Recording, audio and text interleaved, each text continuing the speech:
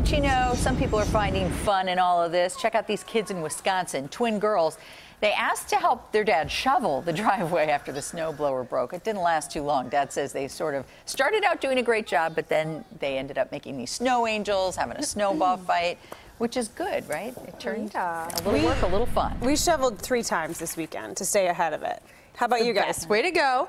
No. Did you shovel it all? Lance just waited, then realized we were so busy with the kids he wasn't going to get a chance to work out, so decided he would power shovel real fast, all the heavy snow all at once. Oh, wow. And he said it was not a good workout. He did not enjoy it.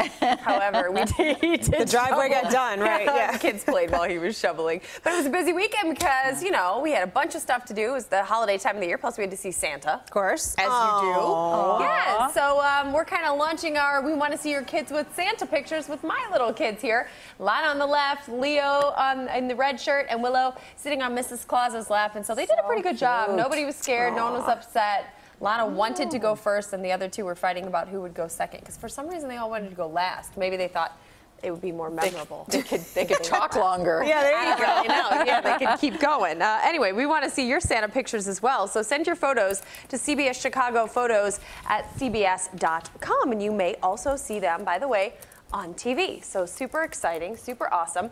Guys, what we're looking at in terms of our sunrise and sunset time today is probably at right about 7:08. And we're going to find essentially probably a sunset time of 4:20. I don't, guys, oh, there it is. Got it.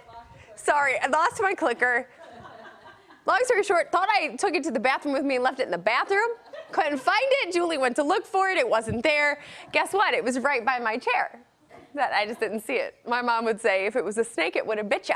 All right, day length 9 hours and 10 minutes. Sorry, Julie. A little wild goose chase for you this morning.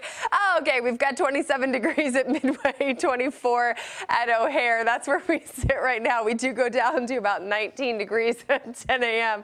and then stay kind of in that range through the rest of the day. So this is, believe it or not, the warmest part of the day. After this, it just goes right down. We have wind chills, which are in the single digits out to the west. Radar pictures showing dry conditions out there right now. Here's the storm system that was bothering us yesterday. It's now kicked on off to the east, so slick roads, flight delays, closures, all a possibility along the eastern seaboard today. We, though, are going to be nice and dry. Arctic blast is our next big story. Look at these temperatures today.